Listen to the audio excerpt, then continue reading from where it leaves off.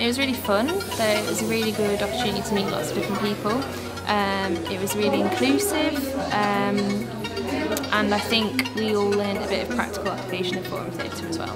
I love drama and theatre. I think it's well important because, like, if like people can get involved in drama and like it can boost their confidence. Like they're learning new things. Because there's a couple of guys that we got that's got Down syndrome, and they never did drama before, but since they've been in the drama group, their confidence is really boosted. And I think confidence is a huge enabler for other things once people have that kind of confidence.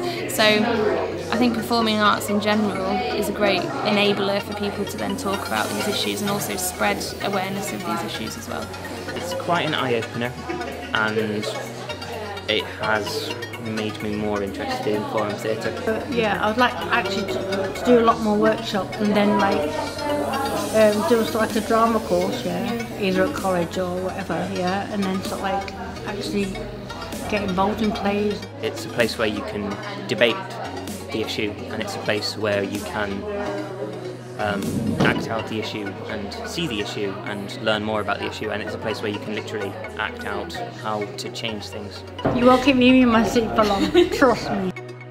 I think it was great, especially when the audience got involved. I think there should be more things like that. It was fantastic, really talented actors, but very real as well. That's a situation that's happening to loads of people around the country. First half was quite harrowing. For me, it made me sort of feel quite empowered. For people that doesn't know what homelessness feels like, when Cathy was homeless here, it actually hit a nerve with me. Things like the right to buy need to be looked at as well, because that's okay as long as they're building enough houses at the same time, but currently they're not. I feel quite strongly about it, and I feel like the problem is that people have been allowed to make making money more important than making sure everyone has somewhere to live.